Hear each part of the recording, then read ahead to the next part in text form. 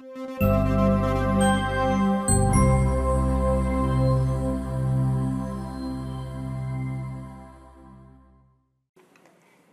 this training video, you'll learn how to efficiently transform polygons from your DXF file into fully modeled elements.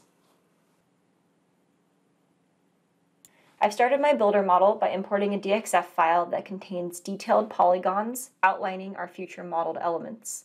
By the end of this video, this level will be fully modeled, including slabs, columns, walls, beams, openings, and drop caps. So I'm going to start by transforming my slabs, and I have two slabs in this model. I have a balcony slab defined by this polygon, and I have a main slab defined by this polygon. So I'm just going to pick my main slab to start. I've selected the polygon. Now I'm going to go to my model tab, and all the way on the right I have a transform section, and the very top one is our transform slab option. So with that polygon selected, I'll click on transform slab. And now you can see I have a slab that has been transformed from that polygon. I'll next do the other slab here. So I'm going to select that polygon and go back up and click the same icon to transform that slab. So now all of my slabs have been transformed and they are now modeled elements. The next thing that I'm going to transform is going to be my drop caps. So I have two drop caps in this model. One at this column here and one at this column.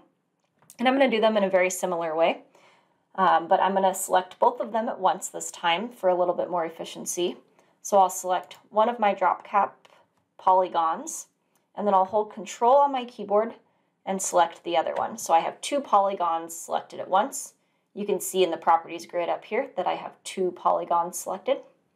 And now I can go to my transform section of my model tab again. And in the middle, there's a transform drop cap panel option.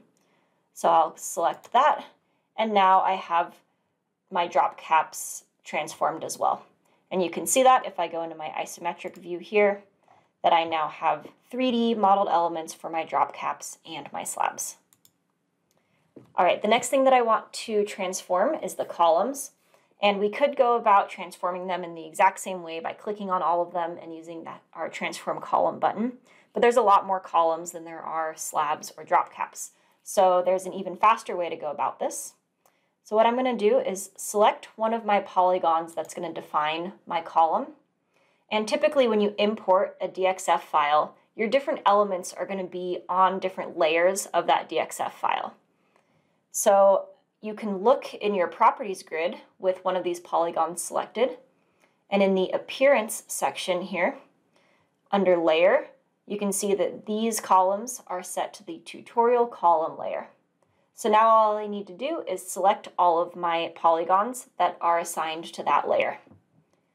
I can do that by going down into my quick access toolbar here and using my select by type option, except instead of just selecting select by type, I'm going to select the down caret next to it, which gives me a few different selection options. And here I can select by layer. So I'll select by layer, I'll select that tutorial column, and then click OK. And now you can see I have all of my column polygons selected, and I can go back into my transform section and go to transform column. If I select that, now I can go to my isometric, and you can see that we now have all of our columns added at the same time. So another trick that we can do is actually to turn off layers. So I'll use that to transform my walls and openings. So down here again in our quick access toolbar, I'm going to select layer settings. And in here, I'm going to turn all layers off. So this will make my screen completely blank. And then I'm just going to turn on my tutorial wall and tutorial opening layers, as those are the layers that my polygons are on for my walls and openings. So I'll turn those on by selecting the light bulb next to tutorial wall and tutorial opening. And then I'll click OK. And now you can see we have our walls and our openings are the only things that are visible. So this just makes it a little bit easier to select these elements. So now that we have our walls here, we actually have two different types of wall polygons. So we have a single wall, and then we have a compound wall. So if I click on this compound wall polygon, you'll notice it's all one polygon. However, we're going to end up with 3 different walls that are going to define this. So that's what's called a compound polygon or a compound wall. I'll start with my single wall as that's a little bit more simple. I'm going to select that polygon, go up to my transform here, and select transform single wall. And now you can see the colors changed and I have a wall at that location. Next, I'll go to my compound wall, select that polygon, and right below transform single wall, there's this option to transform compound walls. So this is going to create multiple walls out of that single polygon. I'm going to select that, and I'll zoom in here so you can see what's been created. And now I have 3 walls that I want and 2 walls that I don't.